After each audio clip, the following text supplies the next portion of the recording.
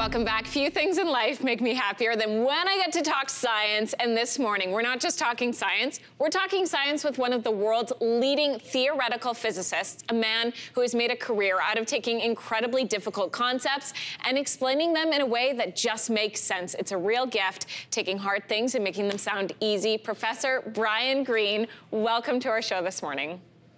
Thank you. There's so many things I want to talk to you about, but first I have to say you're coming to Canada. You've got an upcoming show next week explaining the mysteries of the cosmos in an event called Beyond the Stars. What's this all about?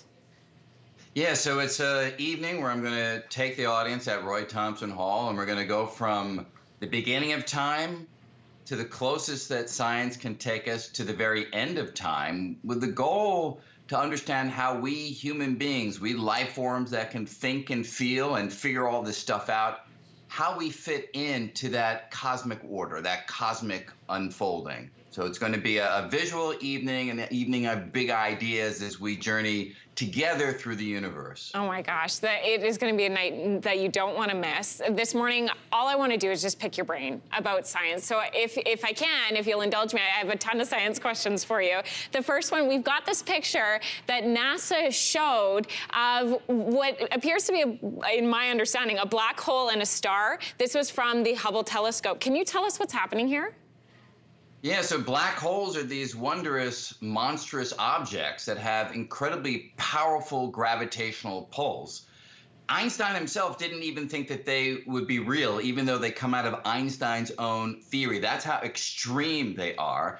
And when an object goes near a black hole, the gravitational tug on one side can be so powerful that it can rip the object apart and ultimately devour it. And that's what black holes typically do to passing stars. And so this is a beautiful example of that process in the cosmos.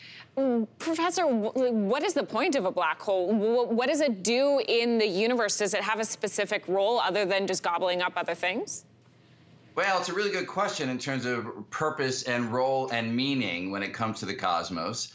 I don't think there is any ordained purpose for black holes, but they are an outcome of the force of gravity. And the force of gravity is the dominant force that governs how things behave on the largest of scales. It's why there is a sun. It's why there is an Earth. Gravity pulls all the constituent particles in the cosmos together to yield these agglomerations of matter. But gravity can go even further. It can be so powerful that when it forms that star may be so big that it can't support its own weight, and it continues to collapse in on itself. And when it does that, if it gets sufficiently small, sufficiently dense, it becomes one of these black holes. So we believe they are at the heart of most galaxies in the universe. And so back to purpose, if you will, in the sense of what it does, galaxies may have the form that they do because of the black holes that reside in their centers. Something else that made big headlines just last month was nuclear fusion. I can't even say it properly. We don't even know what it is. Can you explain why this is so big? Yeah, so the way the sun, the way stars produce the energy that they output is through nuclear processes. I agree, it's a tricky word to pronounce. And what happens in a nuclear process, you have some nuclei, the heart of atoms, that meld together. They fuse together.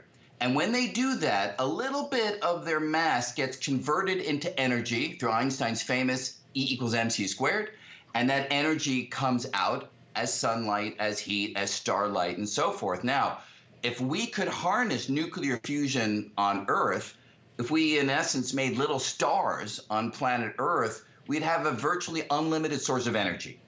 And so we've been trying as scientists for a long time to replicate these processes inside of stars. And now it looks like there's progress. It's not something that's going to transform everything in 5 years, 10 years. It'll be longer than that. But we are on a trajectory to be able to harness nuclear fusion and in that way have a source of energy that will be clean and unlimited. And wow. That would transform everything. That's very cool. Professor, thank you so much. Thank you for indulging me, for being so gracious, and for giving us the time this morning. My pleasure. Thank you. Good luck now. Hey, thanks for watching. If you liked this, be sure to subscribe here, or you can check out more Your Morning videos right here.